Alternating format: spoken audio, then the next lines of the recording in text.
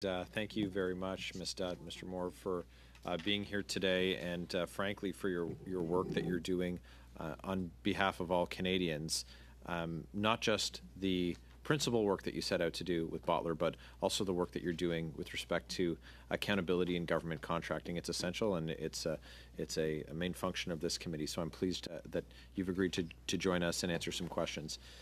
Do you have any evidence related to identity theft? Yes, we do. And are you able to provide that evidence to the committee? Yes. Okay. And is it in written form? Is it in printed form?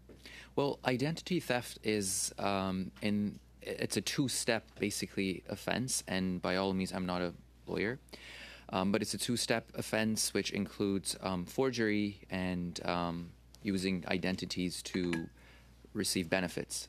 Okay. And this is exactly what happened in our case. Okay. With respect to the criminal code offense of fraud on government, what evidence can you provide with respect to fraudulent resumes or fraudulent billings? Well, fraud on the government particularly includes individuals who promise or pretend, they claim or pretend to have some sort of influence with the government, and they claim compensation for it. And we have a big record of Mr. Firth and also his associates promising different kinds of influence, promising contracts, promising opening doors and very specific things, and they all request commissions for it. Sorry, if I quickly might add to that. You already have seen an evidence of this in the Globe and Mail. They published in the article an email from Firth saying FYI. And if you read that email, he says the amount has been cut, but we can recover it from the next one, which is CRA. That's promising a guaranteed contract with the CRA and also promising that you are going to extract funds from one contract for another. With respect to the email that was published in the Globe and Mail, are you able to provide these supporting documents to this? Are you able to table them to this committee? Absolutely. Thank you. With respect to, we'll continue on the list of requests for evidence, forgery, collusion, impersonation. These all speak to criminal code offenses. What evidence can you provide with respect to them? Well, I think for the CVs, we can give you very quickly our original CVs and then the CVs that were provided to the contracting authority to show that we had inflated experience. That's going to be the quickest one. We also have multiple legal notices that we had sent to the different parties that were involved, demanding that they provide proof of our consent to be named on the contracts, which we have never provided. And through not providing that response, it is evident that that does not exist. So that is another proof that our identity was stolen and used for the execution of the task authorization. And Mr. Chair, just to add to that, for fraudulent billing, so the payments should have not gone through GC Strategies. The email that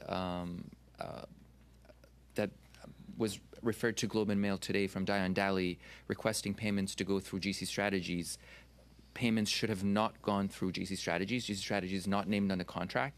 And also fraudulent billing, Ritika can talk about her experience. She wasn't working on the CBSA project, but her name appeared on invoices that Cordex submitted to the CBSA and received payments, and we have proof of payments that was made by the CBSA on invoices for someone who was not working on the project, but her name was there.